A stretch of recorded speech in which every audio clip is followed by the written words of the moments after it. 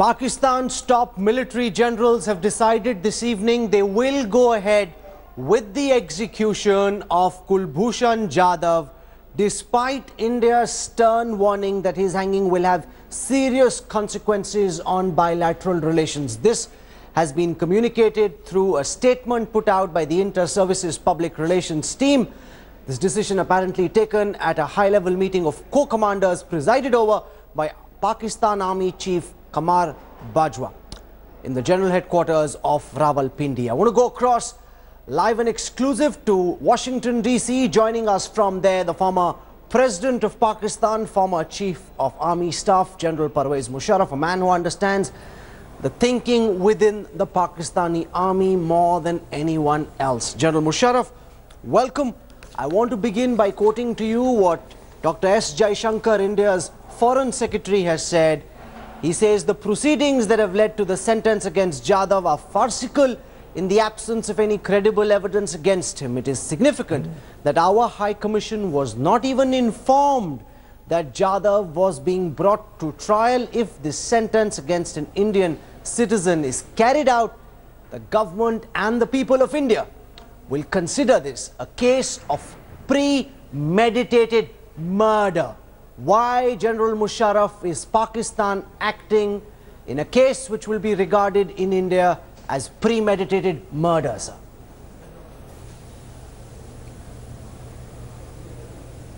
No, I disagree with that view totally. I mean, first of all, what is this idea? What is the logic behind Pakistan should be informing India that we are putting him on trial? I mean, the man has carried out sabotage and espionage activities against Pakistan, and he's being tried.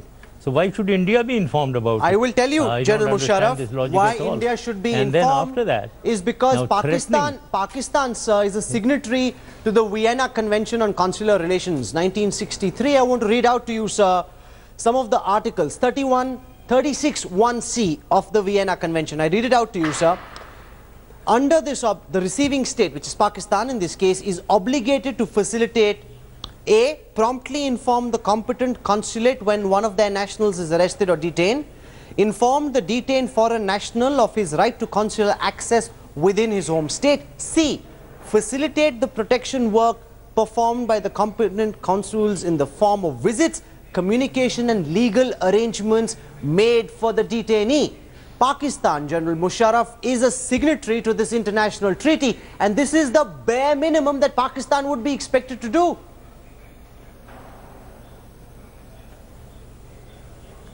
Now, let's not bluff each other. These international conventions are there, and I know they are always violated. Take the United Nations resolution in 1948 on Kashmir. Is India accepting that resolution? You're violating a United Nations Security Council resolution. So what are we talking? These conventions are there, and these rules, regulations, these are good ways of blaming each other. We know that both of us have been violating these. Sir, and we follow our own laws. Musharraf, we are following Pakistan's laws. At the peak of and that is what they are doing, the Cold and there is no need of informing. The Soviet Union and the United States followed basic diplomatic protocol with each other. Here, 14 times India has asked for consular access. 14 times that consular access has been denied. Pakistan acting like a rogue state, not following any international protocols, General Musharraf. No. I think there's many times that you have been now violating all these conventions. Pakistan is not a rogue state at all. I think India is a rogue state. If you start calling Pakistan, I would very much like to say that you are the rogue state with whatever is happening today in the environment between India and Pakistan. It is India responsible, your Prime Minister responsible, your Defense Minister responsible, your Army Chief responsible. So let's not increase the tension. Here is the situation, and let the legal process in Pakistan take its course. And stop quoting these international regulations. I'm not an expert on reading all these books of Geneva Convention, para number 283 and all that. I don't know. But however, we follow our laws, and so have you been following your laws. And whenever there is tension between India and Pakistan, now you are going on to compare India-Pakistan relations, what Russia and America did. I mean, let's stop this. Let's talk about ourselves, and let's talk realities on ground. So let's talk reality. let's leave rhetoric aside. Let's focus on facts. Let's look at what happened with Ajmal Kasab. He was caught in the middle of a terrorist act with a gun on his shoulders, firing at Indian policemen. Despite that, he was given a full opportunity to defend himself. There was a public civil trial that was carried out. He had every right to appeal. Consular access was offered and granted. And look at what Pakistan's done. You've picked up somebody from Iran, brought him by buying him from the Taliban into Pakistan, denied consular access, and suddenly want to hang him. What's the difference between what the Taliban does and what Pakistan is doing, General Musharraf?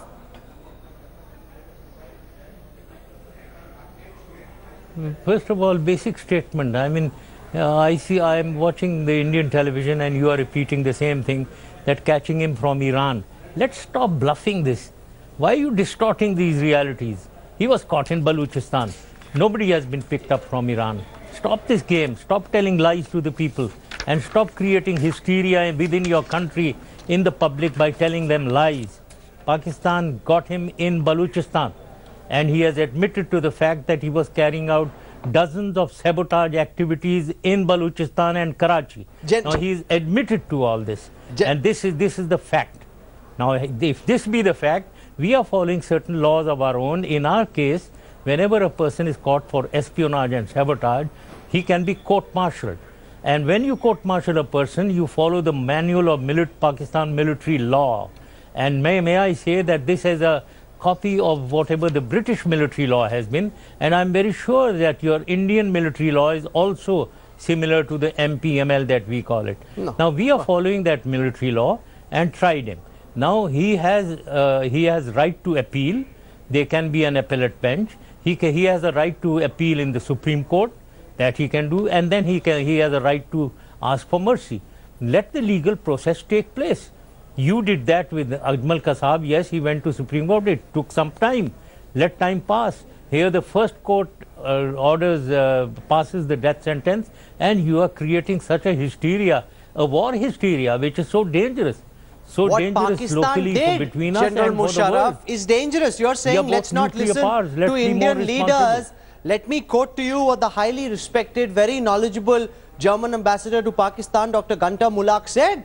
He says the Indian recently picked up was actually caught by the Taliban in Iran and sold to Pakistan intelligence. And he's basing this on German intelligence reports which he had access to.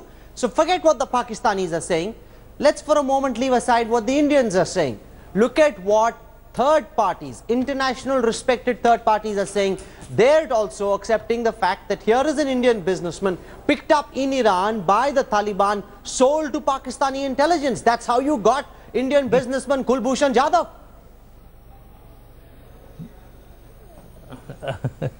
Now again, Rahul, you continue telling lies. Sir, this Indian is Gunter Mulak. In Iran. He is a German ambassador to Pakistan. He's a naval commander. His name is known, his service is known, everything is known about him. So stop it. I think this doesn't, we can't proceed like this. I mean, when you are not even believing that this man was a commander of the Indian Navy. Of course he's a commander of the Indian Navy. He's a retired commander of the Indian Navy. You're talking of some German military attaché and all that. Why not? He's not a military attaché, General Musharraf. He is the German ambassador to Pakistan. Dr. Gunter Mulak, he's not serving. I know officers who've served with him on the ship. He used to be an Indian Navy officer. He's retired. That also a decade and a half ago. He's not retired yesterday. He's retired a long while back. He had a business in Iran which he was running. No, he didn't retire. He went into RAW. He joined your intelligence agency, and that is how, when he was in Chabahar, that is the ideal place for intruding and carrying mischief into Balochistan, ideally located, right? Therefore, he was placed there. And it was there, from there, that he was collecting people who were dissidents and those who were terrorists in Pakistan, those who were for separatism in Balochistan, picking them up, sending them for training to India, and training them also, and arming them, financing them, pumping them back into Pakistan, and then giving them targeting policy, which all this was being done by him from Chabahar, And then he happens to come into Balochistan. He's bold enough to cross into Pakistan. And General Musharraf, you're a past master at spy games. You are saying that you're the man who orchestrated and masterminded the Kargil operation which boomeranged on your nation. You know well that if this is an actual spy and if he's truly in Balochistan, he would not be carrying an Indian passport with him. General Musharraf, you're a past master at these spy games. No real spy goes around with a genuine Indian passport into Pakistan. It simply doesn't work that way.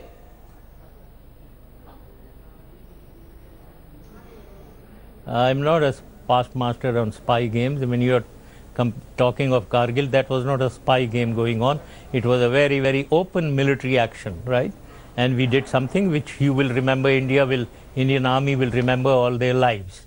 So don't say that whatever happened there. We know what happened. We know what Indian Army suffered. So let's not compare that. And I'm not a spy master at all. I don't believe in that.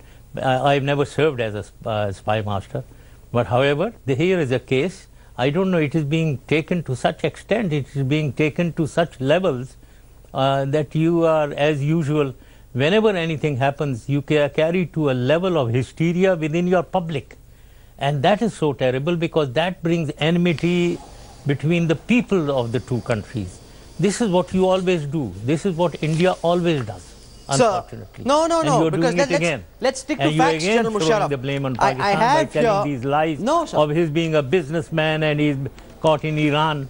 No, sir. Where is the evidence against Kulbhushan Jadhav? Give me one shred of evidence. I challenge you, General Musharraf. Provide an iota of evidence to suggest he was involved in terrorism. The only evidence so far is a supposed edited videotape. General Musharraf, there's an edited videotape which has been put out, a supposed confession. Now, you know well that if any person, the video journalist filming this interview with you in Washington, D.C., if he were to be picked up, if I were to be picked up, if you were to be picked up, anybody by a rival intelligence, by an enemy intelligence agency, I can be made to confess that I killed John F. Kennedy even if I wasn't born there. So a confession in duress in the custody of an agency like the ISI means nothing. There has to be substantive evidence, and so far Pakistan has presented not an iota of evidence against Kulbhushan Jadhav. No, as far as I am concerned, sitting here in Washington, I certainly don't know what is the evidence available. I am very sure evidence must be available with the ISI.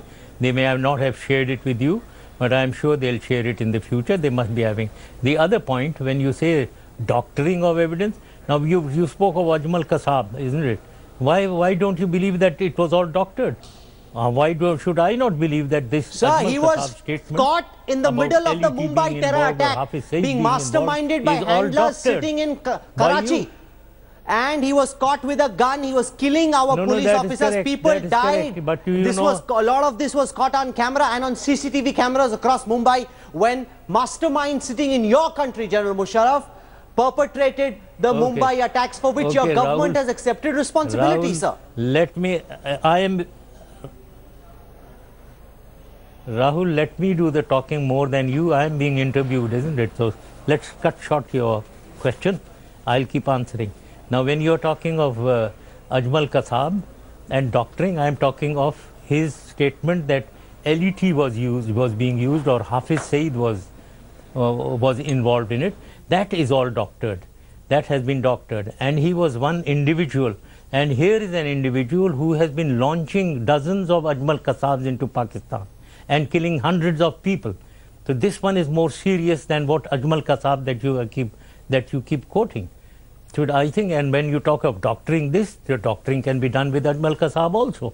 I mean, this is what was done, unfortunately. There's a big difference. Let's leave his confession on the side. There is technical evidence, GPS coordinates, tracing all the calls coming out of Pakistan. The handlers were sitting in Karachi. Not just Indian intelligence, but Israeli and American intelligence also confirmed that every single call being made by the handlers, traceable through technically solid GPS data, all those calls were traced back to Pakistan. That's a fact you can't deny. That's what I'm saying. Where is the corroborative evidence? Leave this confession aside. You know that I can be made to confess that I killed John F. Kennedy. So can you if you're caught by an agency which is hostile to your nation. Leave that aside. Where is the real, credible, documentary, technical evidence, General Musharraf? Yeah. One shred of it. I challenge you. Or Pakistan or ISI. No, all that can be, all of it can be doctored. All these statements, all his talking to anyone can all be doctored. That is what exactly is doctored. And it can be done by intelligence agencies, and that is what Roy has been doing with Ajmal Kasab. And what about the American intelligence? We don't believe it. American intelligence also doctored this. Okay, let's leave Ajmal Kasab on the side. What about American intelligence? What about Israeli intelligence, which all accepted that those calls were being made by handlers sitting in Karachi?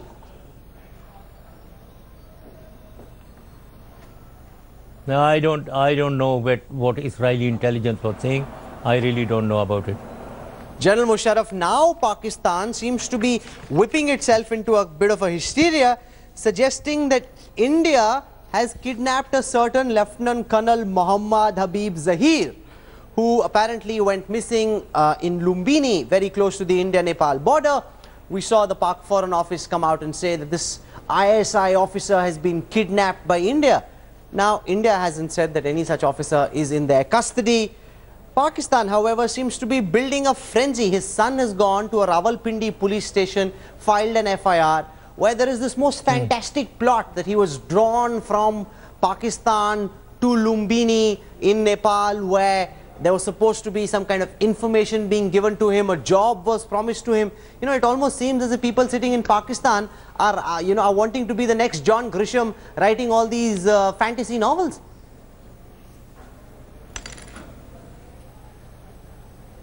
Right. First of all, again, you are distorting. I don't think anyone is saying that he was an ISI officer. This was a retired military officer, and on his own he has gone to Nepal. That is what is being said, and he is missing. Now, we don't know. Nobody is saying where he is. We don't know where he is. So let's not cook up more details into it. Let's not bring in ISI, because that also shows ill intention, that later on you are going to say that here is an intelligence officer of Pakistan who we got hold of, and he's saying this and that. No, then you are going to doctor his talks also. So I've got a statement here aside. From the spokesperson of Pakistan's Foreign Office. Let's leave it. This is sent to us, General Musharraf, by our correspondent in Rawalpindi. It says, we are in touch with the government of Nepal over the mysterious disappearance of a retired colonel of the Pakistani army. There are doubts that a secret agency of an enemy country is behind his kidnapping. This is the Pakistan Foreign Office. Now, there is no evidence to back any such thing happened, and yet you've got Pakistan trying to make it seem as if it's a tit for tat Have they said situation. that he's an ISI officer? No, they haven't said that. They've said it's hold on. No, why would you accept he's an ISI officer, General Musharraf? Have they said? No, they haven't. Whatever you've read, where is it that there's an ISI officer? You said he was an ISI officer. So why did you say that? No, I'll tell you why. No, one second. I'll tell you, General Musharraf, I'll tell you why I said it. Because I can show you reports from Dawn in Pakistan, highly respected Pakistani newspaper, Geo TV. I can show you from Pak Tribune, all of them saying that here is an officer who used to be with the ISI. They're accepting that. Your own media, General Musharraf, is reporting this. I am just quoting verbatim what your media is saying. Do you believe your media, or do you think they're making it up as well? Well, a lot of things the media doesn't know. What I'm quoting is the ISPR report, and I know for fact on my own sources that this is a retired officer and nothing to do with ISI. No, so is Pakistan hoping for a Cold War style exchange where you're hoping that, is that the reason why this particular gentleman, Kulbhushan Jadhav, has been sentenced, because you're hoping there can be a prisoner swap? Is that really Pakistan's big game here?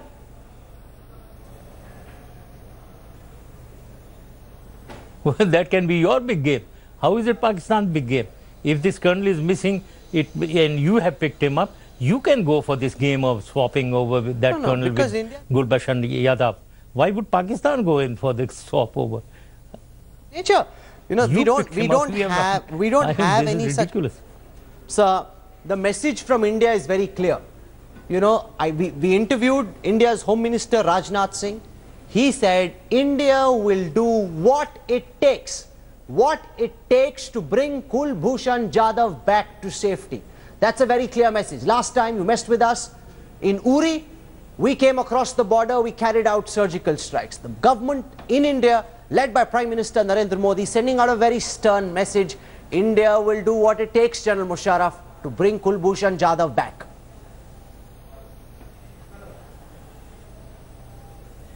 And we, Pakistan, will take what it takes to counter whatever you do. Do you want that? And that is exactly how war starts. You want to go to war? You want to initiate a war? The provocation came from Pakistan. Now, this is the without most irresponsible an open trial, you've sentenced someone. Hold on, when I'm talking, please don't interfere. Sure, go on. Don't interfere when I'm talking. I'm not listening to you. Don't talk when I'm talking. Don't speak when I'm talking. I'm saying that whatever your defense minister has stated as a government position, that whatever it takes, they are going to do that. Now, this is a clear threat, and any respectable country, any country which wants to have its honor and dignity in within itself, it will react. Now, you dare us to do something, we will then dare you to do. Now, you are telling us that you are going to counter us with whatever it takes. Well, what should Pakistan do? We buckle? We will not buckle. You are facing a country which has an army which is battle hardened all along, the whole army. So we carried out surgical strikes on Pakistani soil. The Pakistani army wasn't able to do very much, General Musharraf. It never happened. It's all cooked up. It is all cooked up. Rahul, I know this. This is what you do. What surgical strikes? You didn't do anything. It is just to pacify your public that your government, since it had been threatening Pakistan where that we are going to do this and that they cooked up this cock and bull story of a surgical strike in Pakistan. Actually, they didn't do anything. They fired artillery shells and mortar shells. That is all that they did. Nothing more General than Musharraf, that. you talk of honor and dignity. The whole public, including yourself, I will tell you what honor and dignity is, surgical strikes. I've got over here a list of 27 Pakistani prisoners arrested under the Official Secrets Act in India. 27 Pakistani people charged with espionage. Each one of them, Sajjad Haidar, alias Muhammad Pervez, son of Muhammad Ali Haidar. He's in Tihar. When was he arrested? 2010 in Delhi. FIR number 43/2010. I've got the charges. I've got whether sentence has been completed. One second. I will not read those 21 names. The point I wish to make, General Musharraf, is that every single Pakistani prisoner arrested by India has been offered consular access. Your High Commission officials have gone and met them. This is honor and dignity, General Musharraf. This is basic human decency, which Pakistan did not show towards Kulbhushan Jadhav. Well, that is different. There is no honor and dignity in that. There are certain laws that they may have followed. I am not privy to that. Why they didn't give consular access, I am not sure of that. No, that's very convenient. I wouldn't be able to comment on that. Well, that's very convenient, General Musharraf. What you like, you're commenting on. What you're not able to comment on, you're saying, I have no idea why they didn't do it. 1 second. I am talking of, again you are talking when I am talking. I am talking of honor and dignity. When you threaten me, if anyone threatens me that I am going to come and hit you, what should I do? If I have any honor and dignity, I am going to say, come and try it. Come and try it and let me show you what I can do to you. So don't do these. Don't give these threats to an army which is very, very strong. Don't give a threat to in a situation where both the powers are nuclear. Don't do this, because we can damage each other a lot. So this kind of hysteria, this kind of offensive talk, you should be able to. No, but the provocations come from Pakistan. Bhutan is our friend. Bhutan is our friend in the neighborhood. We don't need to threaten them. There is no Those who provoke us, they are the ones we must come down on, General Musharraf. We have no enmity with Bhutan. We are friends. Well, don't try to come down now. Don't use such words. Stop telling us that we need to come down on. You dare not come down on Pakistan, okay? You dare not do that. I dare your army to do that. General Musharraf, you saw what we did in Bangladesh when we came down to doing it. You mess with us enough, and then we've shown in the past. Not once, we showed in Kargil what we are capable of, where your army had to run away. Why are you challenging us? Why are you provoking us? Why are you upping the ante? Yeah. Why is Pakistan escalating? We showed you in Kargil. So you had to run away, sir, from the hills, from the mountains of Kargil. I was there as a reporter. We went to Tololing. We saw how the Pakistani army had to flee from there, sir. Your army had to flee from there. That's a fact. Okay. Stop. Okay. Stop talking nonsense. Have you read Barkha Dutt's book? Do you know where an emissary was sent to President Bill Clinton to ask Pakistan to withdraw from the heights of Kargil? Do you know that didn't happen after a week or so? Then another emissary was sent, and President Bill Clinton happened to be in Geneva then. The emissary went to Geneva to ask him to persuade Pakistan to withdraw. Do you know this? Read Barkha Dutt's General book. Musharraf, I don't care very much for what somebody may have written. I know for a fact, I've read and I've seen from Kargil, from Mashko, from Dras, from Batalik, from the heights of Tiger Hill, from the heights of Tololing, the Pakistani army was chased away. That is an undisputable fact, but that's not what I'm talking about right now. General Musharraf, if you were Pakistani army chief at this time, if you were president of Pakistan, would you have had the honor, the dignity and the decency of offering consular access to Kulbhushan Jadhav? Do you believe, as a responsible nation, you say Pakistan is not a rogue state, that is the very least that Pakistan should have done, General Musharraf? I don't know. I would have analyzed the realities and the laws and the rules of Pakistan and taken action then. I am not privy. I haven't studied that. Why they didn't give consular access? But you find it odd. Too sure. You find it odd. And therefore, I won't comment on it. You find it odd. The basic consular access, at the very least, I don't find it odd. I'm very sure that... no, I don't find it odd at all. Taken action according to the law of the land. General Musharraf, I'm going to leave it there. You've had a say. We've asked the questions that needed to be asked. We leave it to our viewers to decide. But make no mistake, the government of India is very clear. And that message comes from every single citizen watching this broadcast. India committed to doing what it takes to get Kulbhushan Jadhav back. I know your interviews are tracked after we do them in Pakistan as well. Highest authorities watch them. Let them know from an Indian citizen this evening. We will get Kulbhushan Jadhav. And you have seen the Army General's response. You have seen the Pakistan Army General's response also. That we will do it, and let us see what you do. I've got breaking news coming in now on the newsroom that the United States has just announced that it's dropped the biggest non-nuclear bomb, 21,600 pounds. It's called the mother of all bombs. Joining us India Today's Strategic Affairs editor Gaurav Samant, 21,000 pounds in Afghanistan. What's going on, Gaurav? So this is in the Nangarhar province, Rahul. 21,600 pounds. This is the biggest bomb ever, non-nuclear. It is a smart bomb. It is a GPS-fitted bomb. This was dropped on board an MC-130, a C-130 Hercules. So when you say MC-130, it's a Marine Corps aircraft. So it's a special operations device that was used. 21,600 pounds of TNT dropped in the Nangarhar province. Now apparently, Rahul, this is one area that has a massive network of tunnels which the Taliban and the Al-Qaeda exploit. The moment there is pressure, they run away from that area, and to destroy that entire tunnel network in one area, they've used this 21,600 pound non-nuclear TNT explosive device. Shivarur is joining us. Loves weapons, gadgets. 21,000 pounds of a bomb coming down in Afghanistan. What triggered this, Shiv, and explain the technology? This is the largest non-nuclear bomb tested only once but never used in any kind of action before this. It was actually developed and tested for the first time during the Iraq war, Rahul, and it is actually many more times more powerful than many nuclear warheads as well. So, you know, to say that it is the most powerful non-nuclear weapon is a bit of a misnomer, because it's actually more powerful than many nuclear weapons. That's point number one. Point number two, it's a precision-guided weapon. It was dropped from an MC-130, very much like the C-130Js that the Indian Air Air Force already operates.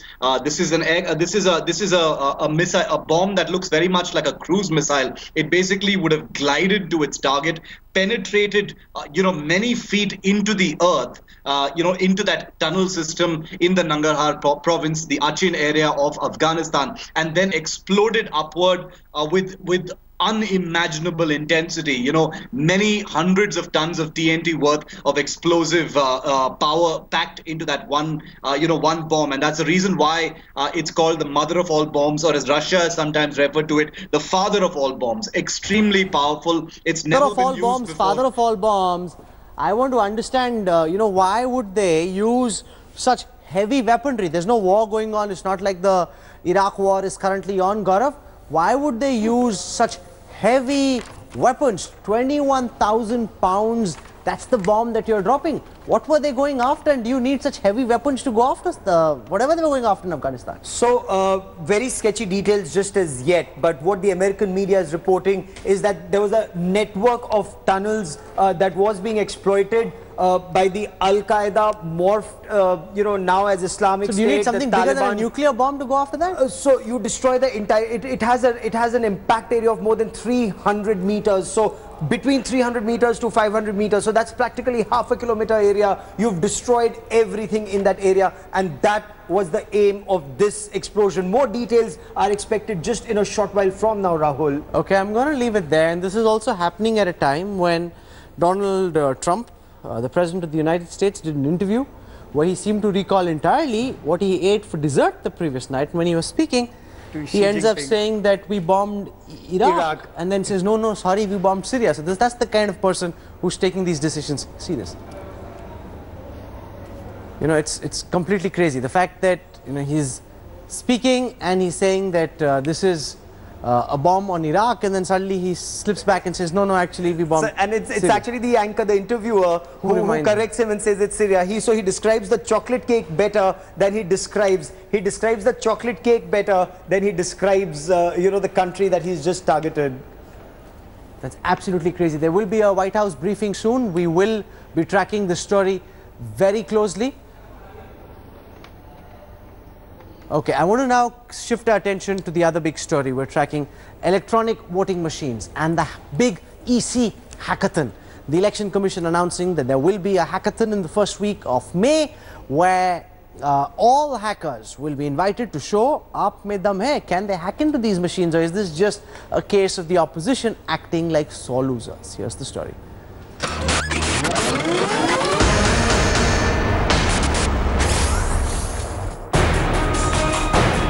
The electronic voting machine, the technology that runs the world's biggest elections, is itself facing a no-trust vote. After relentless attacks by the opposition, the Election Commission has thrown an open challenge: hack the EVMs and prove your point. Then the Supreme Court also stepped in, putting the government in the dock. Hearing the Bahujan Samaj Party's petition, the apex court sought a reply from the EC and Centre on EVMs operating without voter-verifiable paper trails. Where the Supreme Court in 2013 held the paper trail to be indispensable, after 3 years, 4 years, we have a sorry and sad state of affairs where the government has not released funds to buy the VVPAT paper trail machines. And we told the court that it would take almost 150 years before you had paper trail, and thereby you would be denying the Supreme Court requirement of transparency. This is fundamental because basic structure of the Constitution puts free and fair elections at that level. Meanwhile, opposition parties are now questioning whether the poll watchdog is actually throwing out a challenge. As the war of words continued, the Uttar Pradesh Election Commission initiated a fresh flashpoint, seeking EVMs manufactured after 2006 for local body polls, claiming it will use paper ballots if the machines are unavailable. For now, all eyes are on the EC to see when it officially announces its challenge and puts the onus on the opposition to prove its claim that Indian democracy is under threat. With Supriya Bharadwaj in Delhi, Bureau Report, India Today.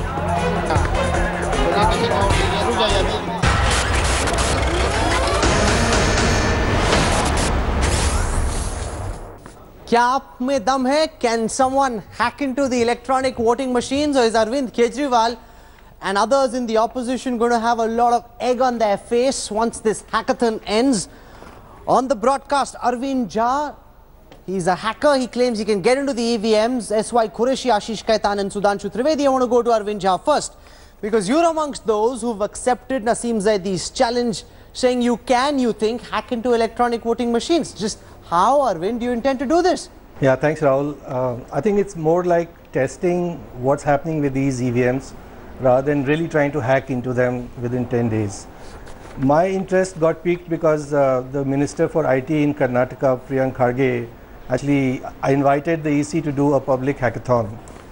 And when I saw that the EVMs were failing in a consistent manner, one type of result was coming out all the while. Given our training, I figured out that either there is a default path that the system defaults to, or there is some bug or maybe even a Trojan that fails in a particular way. Any time any system fails in a particular way every time, then given enough testing, you can either reproduce that failure or find the cause of that failure. If we can collectively do that, then hopefully we'll have helped the Indian EC as well as the Indian democratic setup make voting more secure. That's my interest. Can we create a set of test scripts, test plans, and actually test out all the possible scenarios, all the possible hardware circuits, all the possible software circuits, and figure out a way that the EVM goes into this buggy state where it's starting to print one particular bias. If we can demonstrate that this can happen, then clearly these systems are not safe. Dr. Qureshi? Does that answer your question? Dr. Qureshi, we've just seen Arvind Jha explain his strategy. There are many other hackers who are wanting to jump in, give this a shot. How confident are you that once this is over, the Election Commission will be able to prove that it's impossible to get into the EVMs? Or do you believe if the hackers succeed, and we've seen hackers get into the most high-end machines at NASA, the high-end machines at Apple, so hackers have been able to hack into very secure systems. Do you think once this hackathon is over, there will be a big question mark over the validity of electronic voting machines, Dr. Qureshi?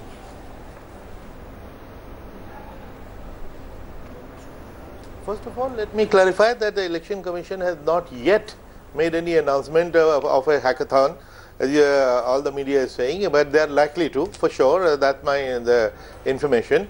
And secondly, the very basic difference between NASA and all of the machines, it should be known to everyone.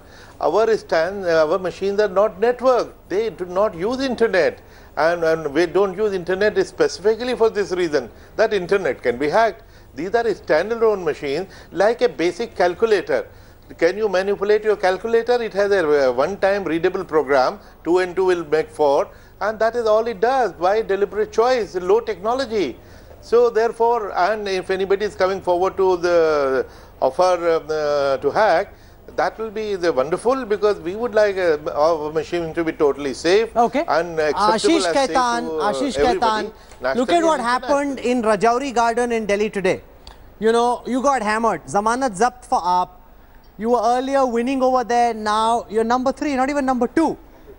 The Congress won in Karnataka. The Congress also won in Madhya Pradesh. If these EVMs were hacked, the opposition wouldn't be winning. Now it's become very farcical, Ashish. Where the opposition wins, the EVMs work fine. Where the opposition loses, suddenly there's a problem with the EVMs. Amrinder Singh said, if the EVMs are faulty, what explains me? Is the AAP just acting like bad losers, Ashish?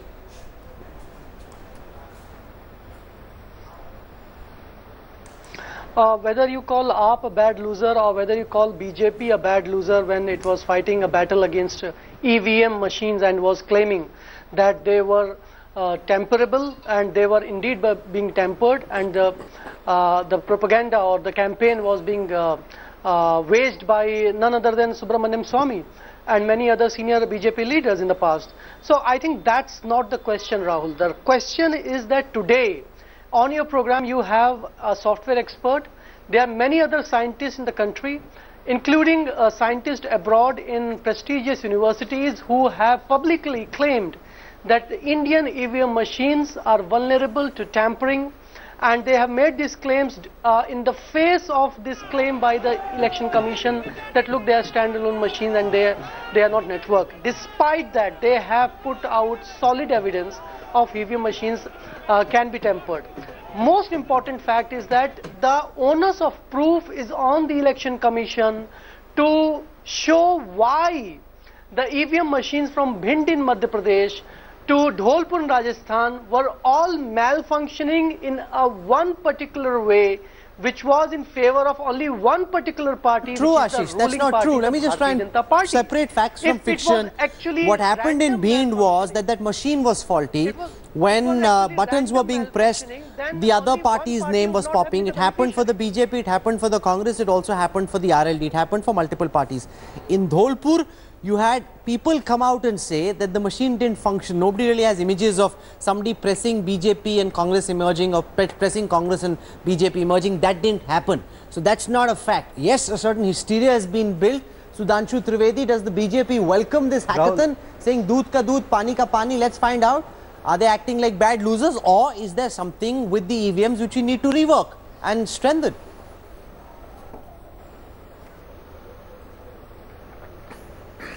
Rahul, there are two aspects of this situation. One is the technicality and other is the tendency. If you look at the Aam Aadmi Party, this time they are trying to create a doubt over Election Commission, which is considered one of the most reputed bodies not only in India but also all over the world. Is this not the same party which tried to create doubt over Army on the issue of surgical strike? Are they the same party who have created doubt of their own party Lokpal, General Admiral Ramdas, whom they have thrown apart? They are the same party who has created doubt over their own colleagues, from Prashant Bhushan to Yogendra Yadav, and the same party who has created doubt over their other figure, Anna Hazare. So always in the tendency of creating a hype, creating a controversy, and they are not able to understand the reality. In Delhi, there was a single assembly. Do you accept, Ashish Khaitan, that you got hammered in Rajouri Garden? A seat that you'd won last time when you won 67 seats. This is not the issue of technicality, it's the issue of tendency. You were the predominant party. After that, do you accept that what happened in Rajouri Garden is something the party needs to introspect? Or do you think that Rajouri Garden ki bhi jo EVMs hai, usme bhi kuch gabad tha, Ashish? Rahul, if you bring down this whole debate over the integrity of EVM machines and the credibility of EVM machines in the eyes of the common man to one bipole, which is the Rajouri bipole, I think then one would be doing great disservice to the cause of free and fair elections, which form the very core of Indian constitutional democracy. Today, this question is not just in the minds of the political parties, it is in the mind of the common man. If you just venture out of your studio, there will be many on the street you will find questioning whether their votes are being registered properly. What is the Election Commission? Interview of Mr. Qureshi on the internet that the Election Commission is not doing enough in terms of public perception, in terms of clearing the doubts. It's the job of the Election Commission, it's their constitutional duty to make every election seem free and fair. Are they doing their job? Even this hackathon story is based on sources. Where is the official press release of the Election Commission? Where is the official statement of the Election Commission that they are going to carry on hackathon, and what would be the modalities of the hackathon? Is this how the Election Commission going to function in the country? That they will just float a theory, plant a story without any basis? We don't know whether there actually be a hackathon. He spoke once again. You know, I saw tweets from the Aam Aadmi Party. I then called up a very senior election commission official, and I asked this question, that is there actually going to be a hackathon? Because while you've told our beat correspondents that there will be a hackathon, you haven't put out any statement so far. And Kejriwal is asking, is this actually going to happen? The election commission said, we're figuring out the modalities, how long it will go on for, but in the first week of May, there will be a hackathon. A senior election commission official told me this himself. But they haven't yet put out a statement. And therefore, Ashish Khaitan and the Aam Aadmi Party, for everything they're saying, ki kuch dal mein kala hai. Why is there no official statement? Why is this coming out only through media stories and there's no press release? Dr. Qureshi. Rahul, can I come in? To say that the Election Commission has planted a story, Ashish, is a very, very wrong and objectionable allegation. The Election Commission doesn't do these political dirty tricks at all. Election Commission will come out openly and as Rahul is saying, an official said that they are working out the modalities. When they are ready, they don't plant stories, they don't have to. And but you are right that it is incumbent on the Election Commission to take restore the confidence of the nation in anything which is doubtful in the process, and they are working on it. You must remember they were busy in the election till today, and in fact even Srinagar counting will be done tomorrow. Give them a couple of days to finish to come out of the election process, then they will work on this. And as I said, that my information also is that very soon they are going to announce the schedule, exact modality, then the rules of the game, when they will invite the potential hackers to come and demonstrate. One of the things that people asked when the 1st of May was announced as the time when this hackathon would happen, people said Kejriwal is asking these questions now. Why is this hackathon not happening before the MCD elections? Why is it happening after? So that's a question that's been asked by many.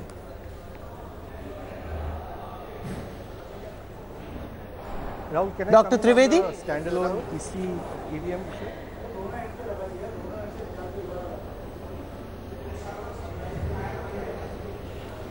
Okay, I have a question for Arvind Jha, because we were looking at the technology involved in these EVMs. The reason why rigging an EVM is as difficult as it seems is because these EVMs are all standalone machines, they are not connected online.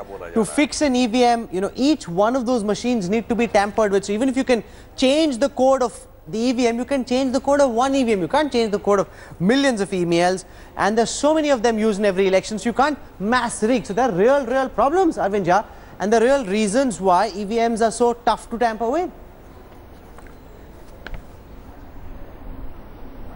Not true at all. Not true at all. If you remember standalone PCs that we used to have 10 years ago, they had viruses. You got the virus from a floppy. These EVMs have 3 programmable elements. They have a CPU on the control unit. They have a EEPROM which stores these votes, which can actually be programmed.